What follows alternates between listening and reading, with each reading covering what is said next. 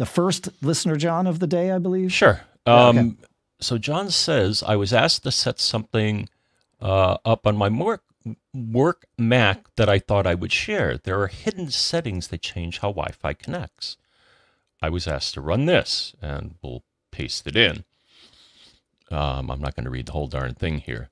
The default, but it's a Wi-Fi configuration or airport configuration utility buried deep within the system. And the default setting, so they have one parameter called joinMode. And normally it's set to something called automatic. I wonder if it would help some people to force the Wi-Fi. You could also say joinMode. So what he's suggesting is joinMode equals strongest. So if you're having problems with your Wi-Fi, maybe running this will help.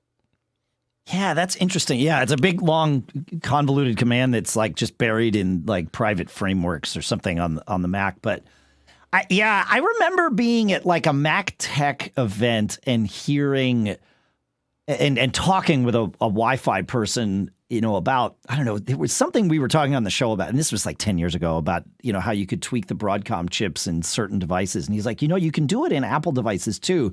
There's just no GUI for it. You've got to know what to do. And I think this is what he was referring to, where you can really kind of dig in and control exactly how your Mac is going to choose to interact with a Wi-Fi network. Yeah, because, oh, wait, like, so does this mean that instead of joining the Wi-Fi network that's at the top of your Wi-Fi list in the thing, it's going to join whatever it finds to be the strongest network? Because that's been a problem in the past, right? Mm-hmm. Where you know, if it can see 3 networks and one is super weak, but it's at the top of your list, that's what it's going to join. And we've always kind of lamented that. So, now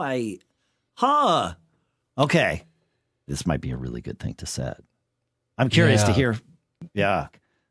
Brian Monroe found what we were looking for. I believe he found an article at OS X Daily, I should say, that is Airport, the little-known command line wireless utility for the Mac.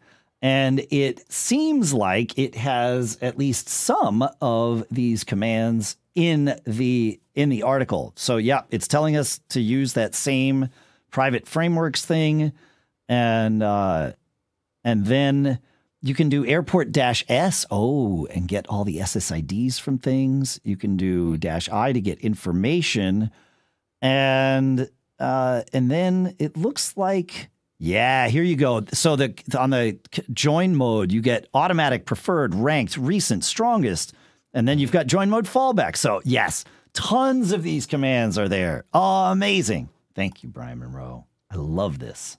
Love it. I love the real-time feedback too. This is great. This is great. I knew it was out there. It had to be out there.